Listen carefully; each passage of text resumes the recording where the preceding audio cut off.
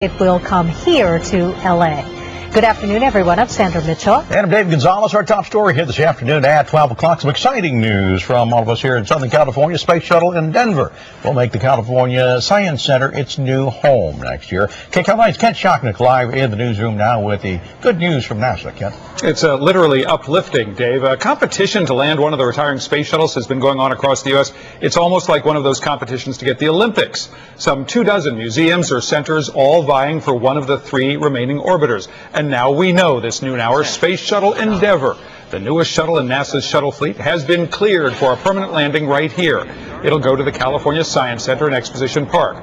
Rockwell built the Endeavour here in Southern California after the explosion of Space Shuttle Challenger. Its final flight is set for later this month, the second-to-last shuttle mission ever. With Mark Kelly, husband of Congresswoman Gabrielle Giffords, in command, NASA announced its plans for Endeavour less than an hour ago.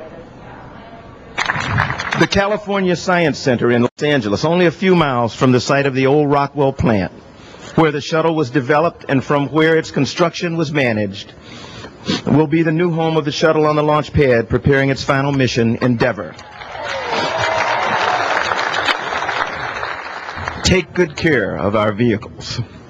They've served the nation well, and we at NASA have a deep and abiding relationship and love affair with them that's hard to put into words. Now, supporters of parking Endeavour here in the Southland say the California Science Center and Exposition Park makes sense. The shuttles were built in Southern California and tested here.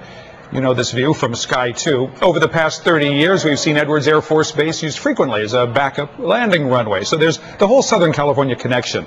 This, the Science Center, is part of Expo Park's grouping of museums located just south of USC, close to the Coliseum. The area already is getting busier with a metro rail extension, and with Endeavour going on display, it's about to get busier still. By the way, shuttles Atlantis going to the Kennedy Space Center, Discovery to the Smithsonian. Today's announcement coming on the 30th anniversary of the very first space shuttle flight. Live in the newsroom, I'm Kent Shocknick, KCAL 9 News. Dave